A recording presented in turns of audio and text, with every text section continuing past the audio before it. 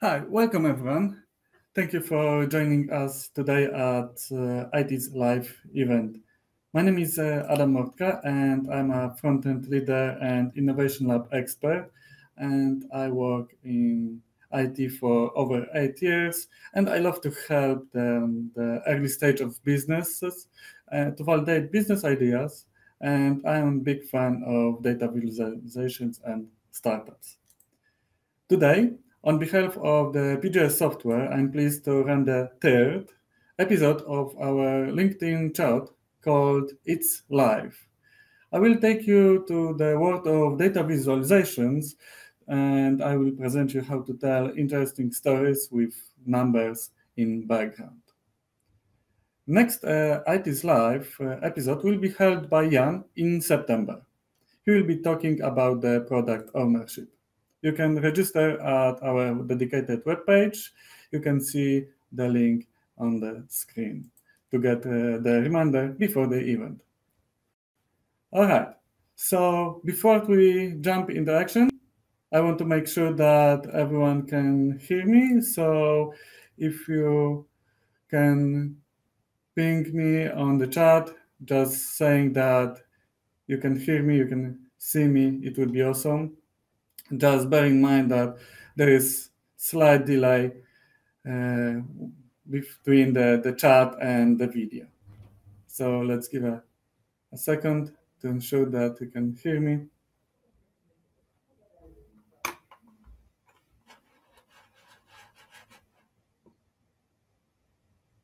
All right, so I see that you can hear me and see me, so we can jump into the presentation. But before that, I'd like to let you know that if you have any questions, meanwhile, just leave them in the comments, and under our Q&A session, I will try to answer them at the end of our presentation.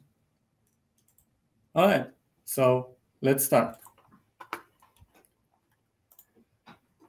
Let's start with agenda of our meeting. So this is the very simple points that I will like to cover today. At the very beginning, I would start with a small warm-up, and I will talk briefly about the pie charts, why actually you don't need them, why they're overused. Then I will jump into the actually how to tell the stories with the data in first place. Then I will tell a bit more about how to actually engage your audience into data-driven story.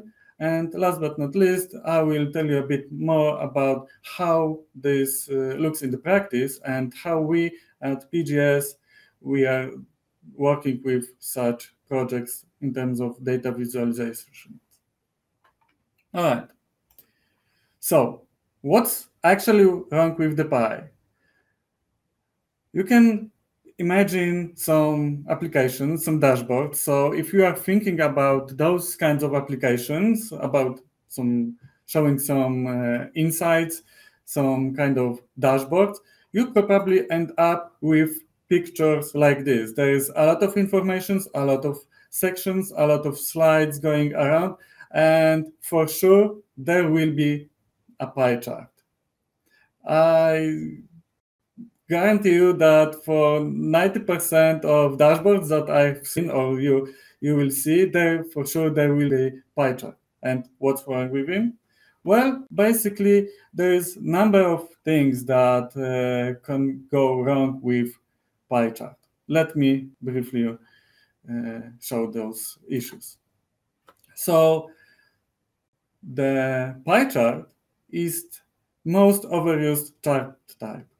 Why is that? Well, it looks smart. They are colorful. They seems to be filling out the full information that you need. But really, can you, for instance, looking at this pie chart, can you quickly tell me what are the relations between the regions? As this pie chart shows some data, how the segmentation looks like across different regions. Additionally, what is or was also the trend, it is it looks in 3D. So it brings additional problem because it adds the perspective. So for instance, if we are looking at this chart, and if you really don't look at the legenda where you have actually the numbers and values, there is actually hard to see and define what segment, what section takes the largest cut. And in fact, all three largest areas are exactly the same. But due to some issues with this chart, and especially because of the perspective used, the cut that is at very first plan looks like a biggest one, but actually all three sections have the same share, which is 25%. So there is a lot of mistakes that you can make doing or using actually pie charts.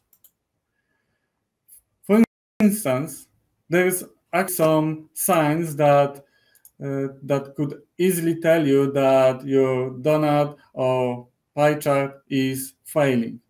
One of them would be that you have to actually put the numbers or the percentage on every slice. Then you would have to directly label every slice because they are even so small, there's too much of them that you have to use some additional pointers to actually see the values correlated with the given segment. Also, you are running out of your color scheme, so it is also indicator that you have too many slices on one pie chart or donut chart. And also, probably you could actually decide to explode the chart to solve those initial problems that causes the initial problem. And how to fix it?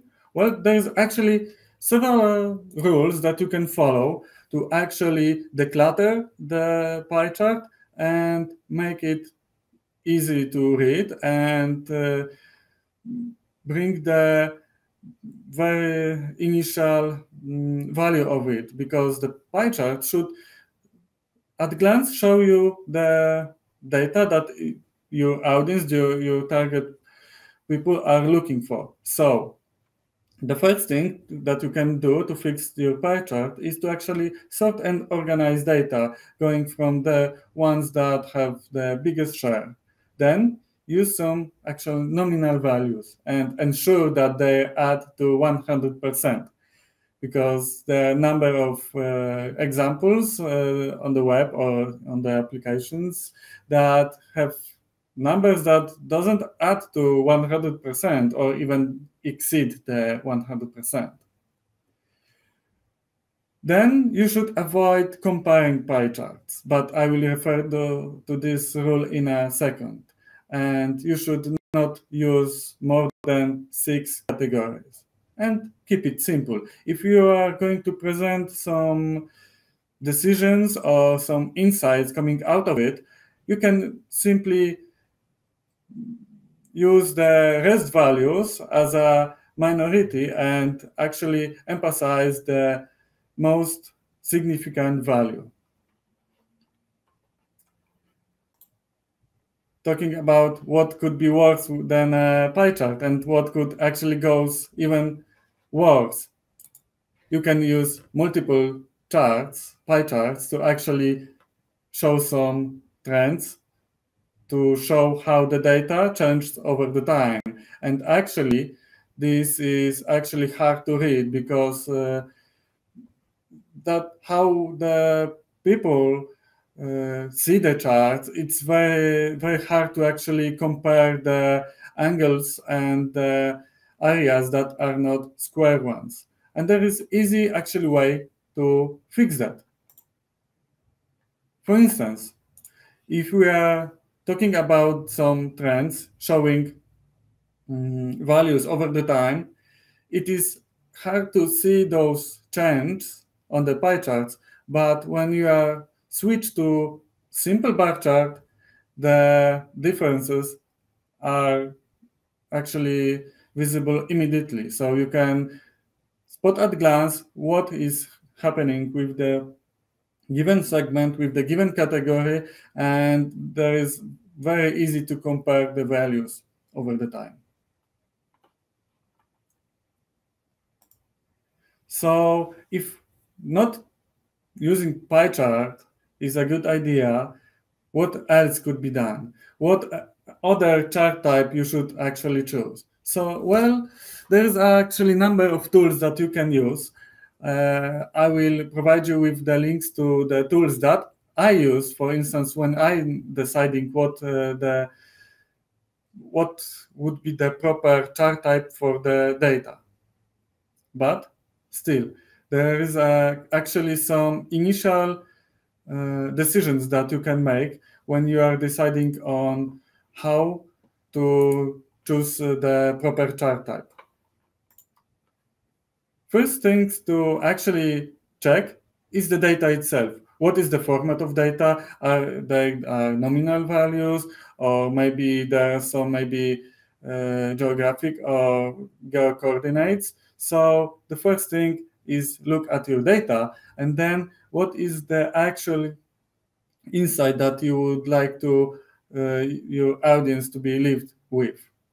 And there is, as I said, a couple of tools that actually could support you with this decision, and they could actually walk you through, like going with the decision tree to actually land up with the proper chart type. And that's that tools I use very frequently. I'd like to jump in the topic of storytelling. Why is it even important? So, having the data is one thing, but allowing people to actually draw some ideas, draw some insights of it is another.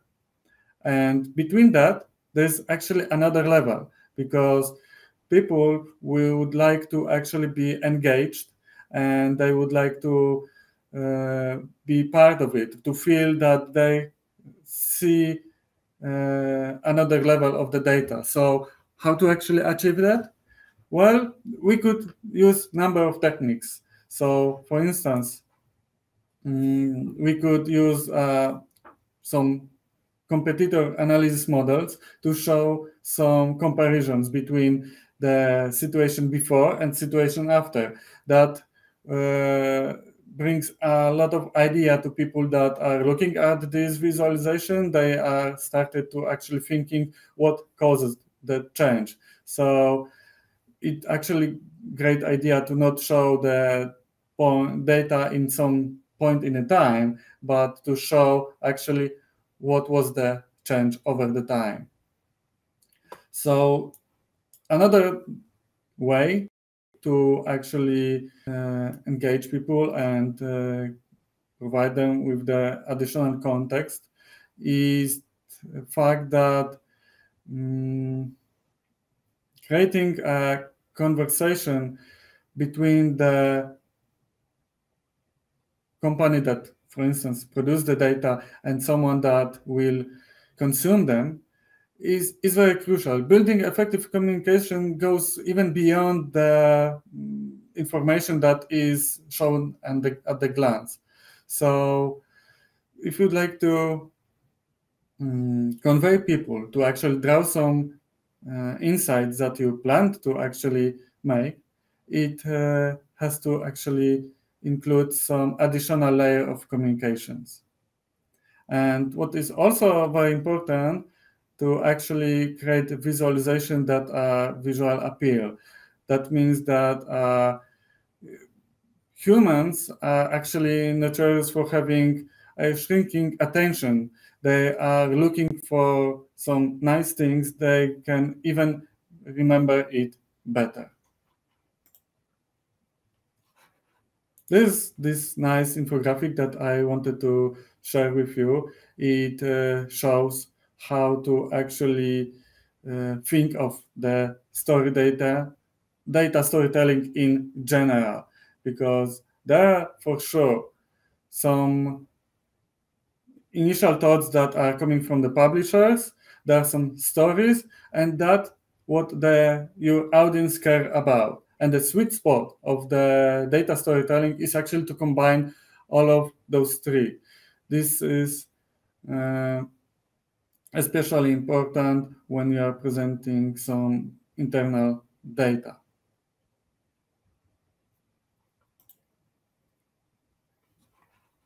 And how to actually make the data-driven story engaging? Well, there's a couple steps that you can actually take. So from the very start, you need to understand deeply the context of data that you have, to understand not only the data model, but understand what those data represents and what is the business context of them. Is this only coming from single place, single source, or those data are combined from the multiple sources? So it is crucial to actually define the whole story. Then you could actually choose the chart type that will actually provide the effective visual effect on your audience. So choosing the proper chart type is crucial at this state. So you can use some tools that I showed you, and I will provide you with the links on that. Then, if we are creating an given visualization, we probably will end up with too many informations at the very beginning. But it is a good thing, because we have something that actually to declutter. And then we could focus actually what drives the attentions of your audience. So we could eliminate those additional data, additional informations that are irrelevant to the insights that we want to actually achieve. And then we could incorporate a story that is behind those data. Maybe there was some significant point in time that was correlated with this data. Maybe there was an event in the real world that caused some interesting change in data trend. But how to actually achieve that? Well, there is nice chart how to actually build this kind of tension. So this is very similar to actually telling any kind of story. At very first step, you will create some background. You will expose those data and build the narration about the key players, key data. You are showcasing all the context that is around the data. Then there is a rising actions.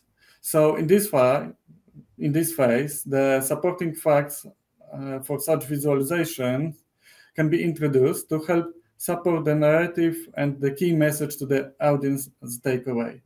Then we have this climax. This is crucial point, because this will cause actually this tension. And after this, the highest point, where the takeaway or the highlight should be exposed, should be shown. So this is the turning point where the decision needs to be made to solve a change or dive to consequence of the given choice. Then failing actions. So this phase when to dive to the consequences of this and actually explain with a hint and slim possibility to reversal. So we are explaining all of the context, all of the decision that we made. And then finally, the story is concluded with ray of hope, as well as actionable insights or steps that audience can immediately act upon the output of these visualizations. This could be actually even explore more, but the crucial thing regarding the whole narration and building the dance is to actually leave your audience with clear takeaways. So I could recognize like 5 core data-driven narratives. So those are supporting types of you can use.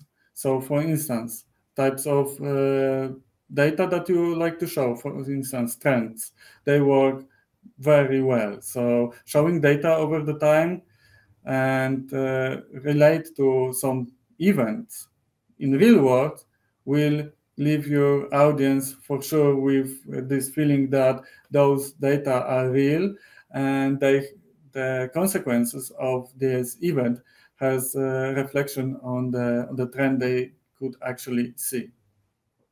Another type is to present some comparisons between, for instance, some segments between the competitors, and they are very extensively used to actually tell, for instance, political stories. They work really well there because people tend to go with one side or another. Then what really works well are also some rank orders. Nothing works that well like sorting some data, some categories by some given orders. Like then could be some even relationships shown between some specific groups because they're easy to pick when you are showing data in, for instance, in some bar chart in specific order that could actually show differences between segments. And last but not least, the surprising data. Some best stories actually are made on some surprising facts that were actually discovered during some discovery phase. And they were even not intentional at the very beginning.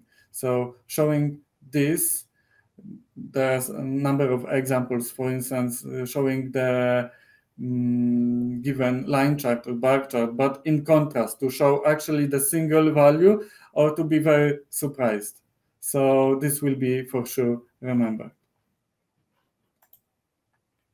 I was telling a bit about how to eliminate clutter, and I would like to show you a simple example of that.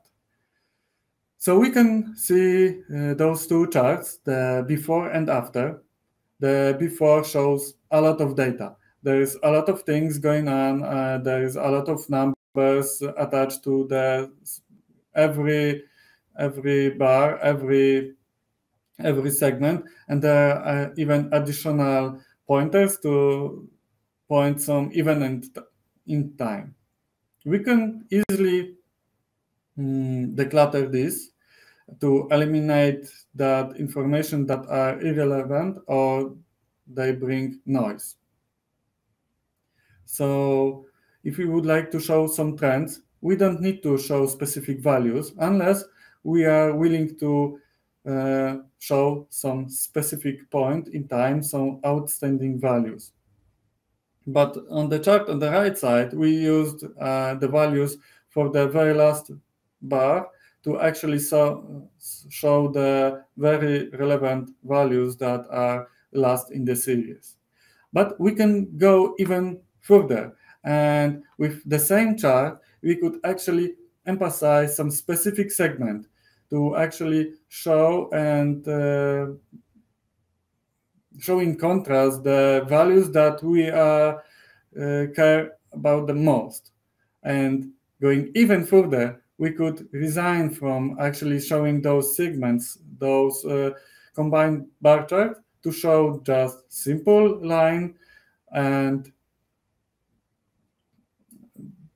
show this given point in time that caused some change.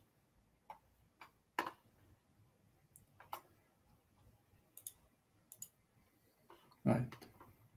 So this is very important from my perspective to actually provide that information that less is more. It's like going with the minification with some trends that actually could show you with less values, with less care, actually the insights that you'd like to draw from this given infographic, this given chart. So showing too much data isn't that great in that case.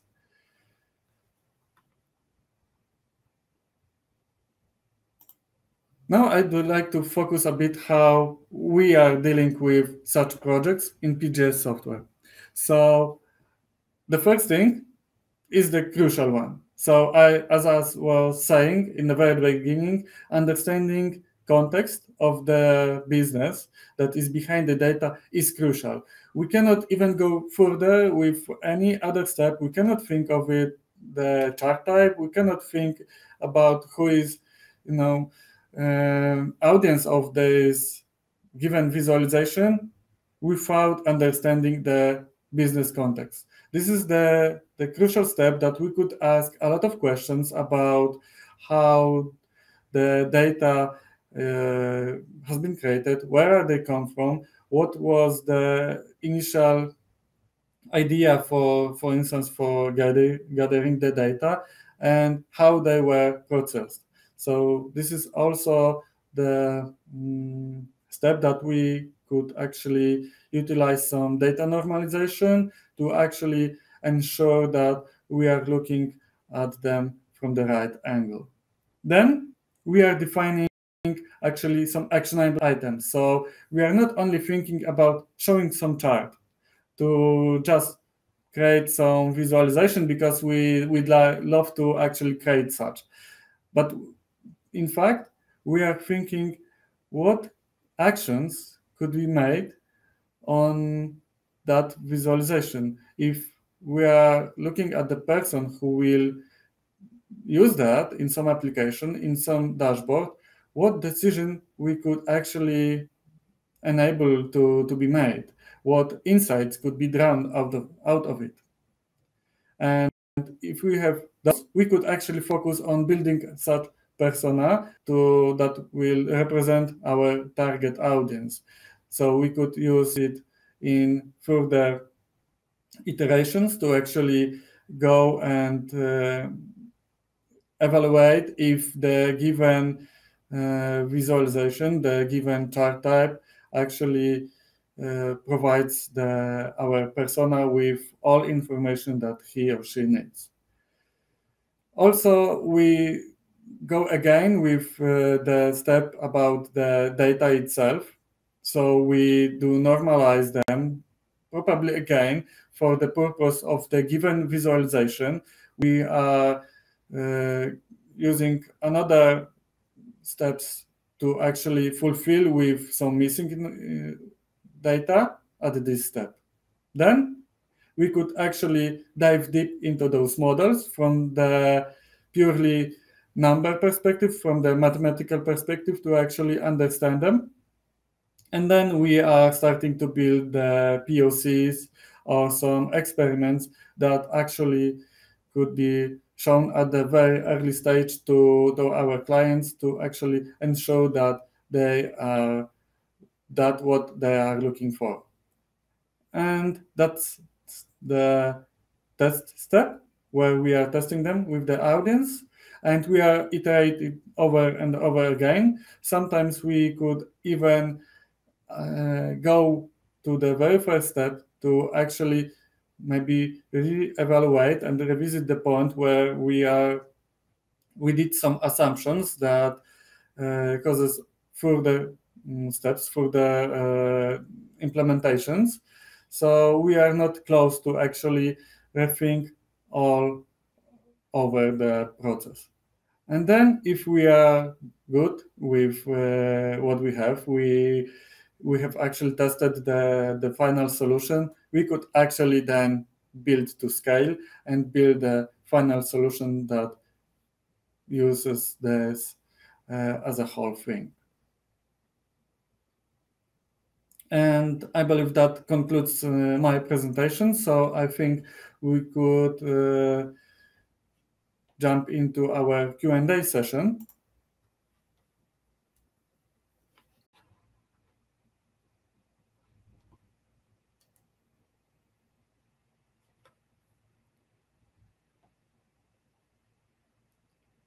All right, I see some first questions. Are there other tools apart from the chart graphs also good to use in modern data visualization techniques?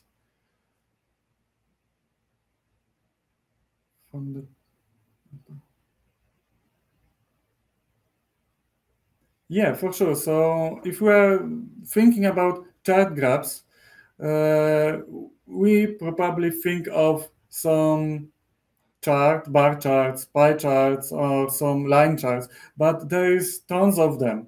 So if we have, it all depends actually on the data you have. So I will go to the very beginning of the circle and think of the data. So yeah, for instance, we could actually use some map tools to actually plot some geocoordinates and data that are geocorrelated. But in general, I would say that there is nothing that actually could be limited by the tool itself. So even if we are going with the table, it's part of the visualization. It's also some kind of visualization, but it's always,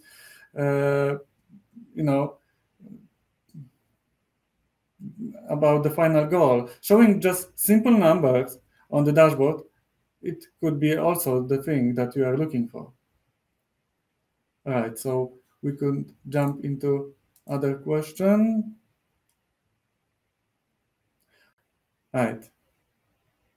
That's a really good one. So actually, yeah, I'm smiling because I love animations. I love to put a bit life into visualization to make them interactive. But I believe that putting, for instance, some tooltips of some animation should be only on supportive level. I mean that at a glance, you should actually be able to draw some initial insights, initial ideas coming out of visualizations, and animation should be just add-on, just extra thing to that. But for sure, for instance, if you are looking at some trends or trends over the time, I would love to see probably some nicely animated graphs that actually emphasize how the data were changed.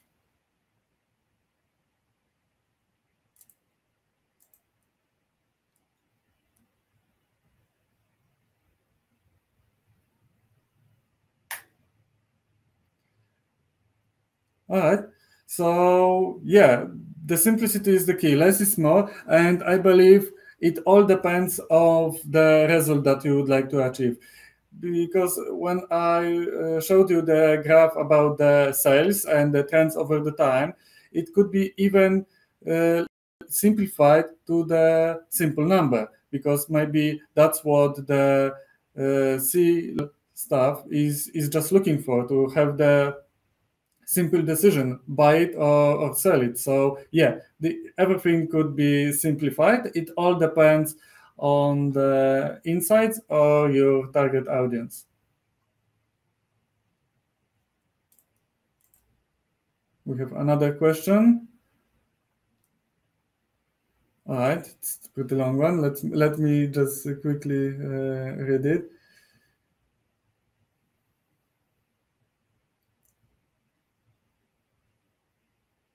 Yeah, actually, that's the thing. I don't think it is really the question. It's more than statement, but I can actually agree with that. So we tend to use things that we know. So if I have tools that provides me with some specific chart types that I know how to use them. I know how to normalize data inputs to actually be used within this given chart. I can somehow bias myself and feels to be limited to use some specific chart types. But in general, I believe that you could never go wrong with using bar chart or line chart. They are very generic and you can never go wrong with them.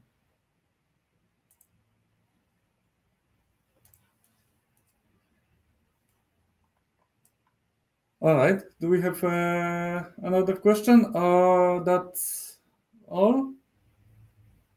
All right. I believe that's all what we've got today. Thank you for joining us and submitting your questions. They were very valuable, and I was very happy to answer them. We will send you a full recording of this webinar out soon, and you can rewatch it or share it with your friends. And I will take care of putting the links for tools and additional articles that I mentioned. So if you'd like to discuss your security issues personally, please write me a message. Actually, the data visualization stuff, or if you have any additional questions about the data visualizations, just drop me a message, or you can catch me on LinkedIn. I will be happy to answer those. And yeah, I believe that's it. We hope to see you soon at the next IT's Live, which will be held in very soon. I hope you will register on our website. Yep. So take care and do not forget to register to our next ITC Live event.